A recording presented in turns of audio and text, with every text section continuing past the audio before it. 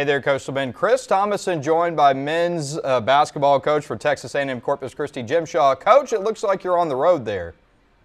Yeah, on the road in San Antonio, Chris, at the UIL state tournament. We have a couple of signees for the 2024 class that are going to play in this weekend's tournament.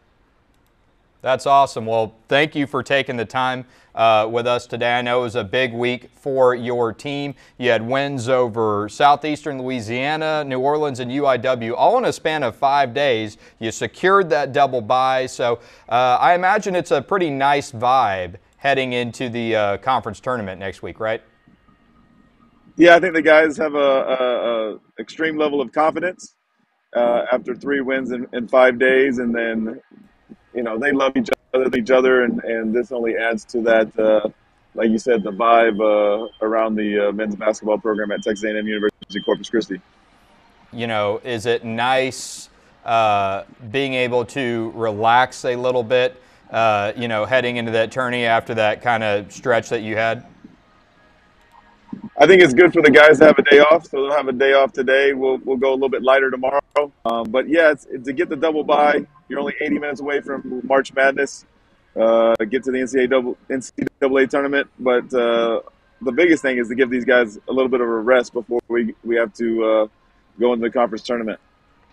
Yeah, absolutely. I wanted to ask you the defense in the game last night against UIW. It looked like early on the shots weren't falling, but the defense really helped get you guys to stay in that game until the shots eventually were falling. Oh, you're absolutely correct. I think we were 5 of 8 from the 3-point line in the first half versus Incarnate Word last night, but only like 5 of 22 from right around the rim. So we were getting some good shots. They weren't falling, but to break the game open late in the first half, and especially in the first 5 minutes of the second half, it was about defense. It was about getting turnovers and getting out in transition. And at that point, we were able to get a little bit of separation. Yeah, how much can that help, going into the tournament? A place y'all did play earlier this year, Lake Charles, but, you're going to be facing a team on Tuesday that has already played on that court the day before. So, how much can that defense kind of help early? Yeah, it's been a staple, Chris, of the entire season. Defense and rebounding, giving great effort, being connected on both the defensive end and the offensive end. But yeah, anytime you're on the road, whether it be a neutral site game like the conference tournament or a road game, you got to pack your defense and rebounding to give yourself a chance early on before you get settled in offensively.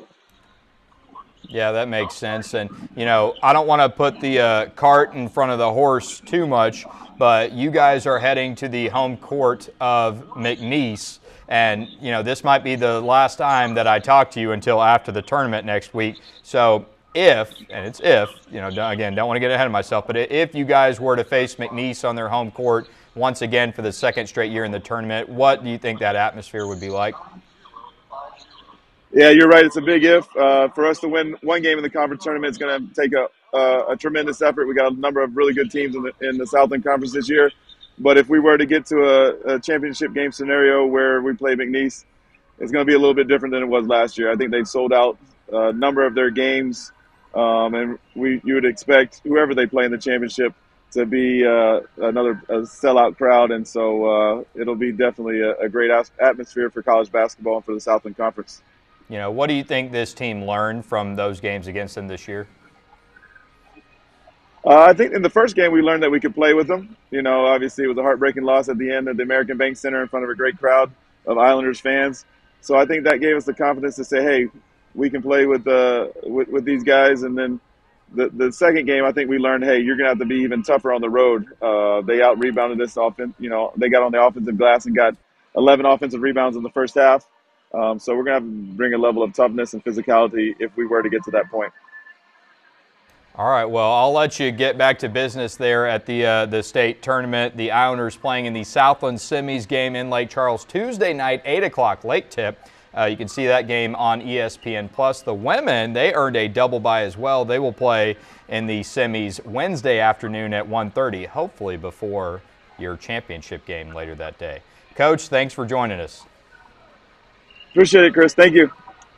All right, Coach, go have fun at the state tournament there in San Antonio. We will see you Lake Charles next week. We will be following along. Good luck over there. Thank you, Chris. All right, we will see you next time on Hang Time. Thanks for joining us, Coastal Bend.